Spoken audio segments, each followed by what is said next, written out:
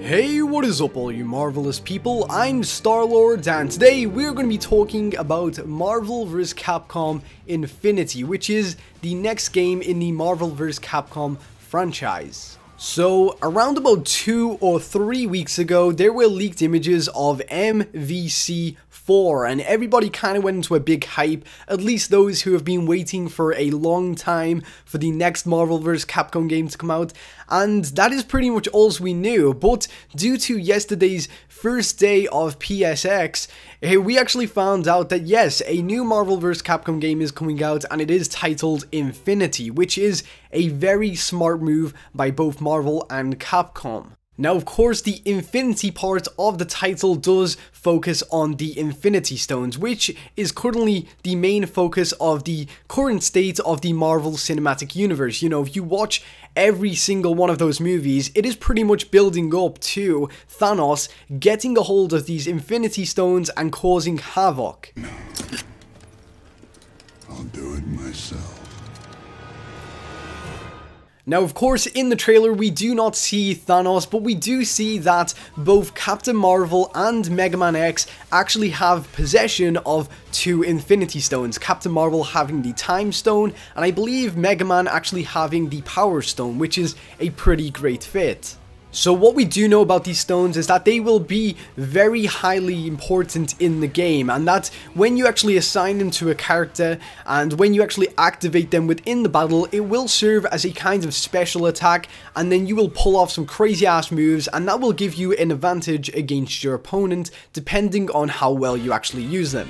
Now, just to throw it in there, I am very much a fan of this kind of, I don't know, I guess the way they've done this, because it kind of brings the gaming side of Marvel in a little bit closer to the current state of the MCU. Like I said, you know, the MCU right now is focusing on the Infinity Stones, and this game, to actually bring in the Infinity Stones as part of the campaign gameplay and both online multiplayer, is a very smart move. You know, they're kind of gonna draw in a lot of movie-only fans, I guess you could say.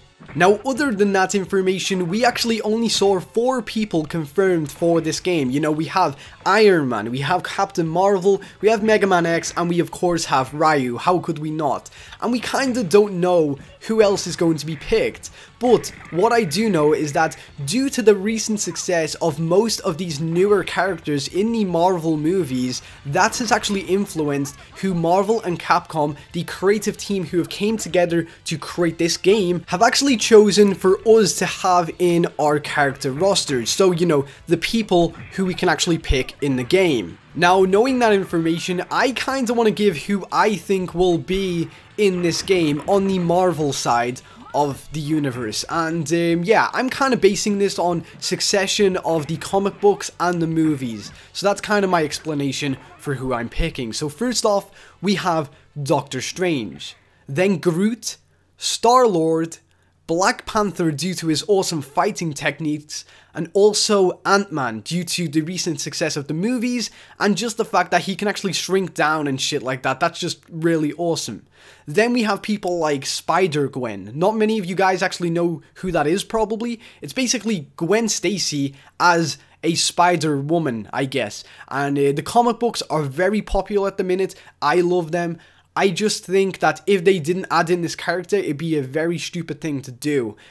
Also, we do have people like Female Thor also, which is basically Jane Foster, but she actually possesses the power of Thor. That'd be very cool if they did that. I would really, really love it. Other than that, I feel like maybe Frank West on the Capcom side of things would be a very good idea. I would love to play as Frank West and just kick someone's ass. That'd be pretty cool. But that is pretty much it for my character speculation. I really hope they like add in like 40 characters from Marvel and 40 from Capcom. That would just be insanely cute. Cute? I don't know why I said cute, but I meant cool. I don't know. Well, anyway, it'd be fucking awesome anyway. But yeah, guys, that has pretty much been it for this video. Who do you think they will add into this game? Are you excited for this? Or you're not really that bothered? Either way, leave a comment, leave a like if you did enjoy the video, and until next time, my friends, I've been Star-Lord. Oh, see ya.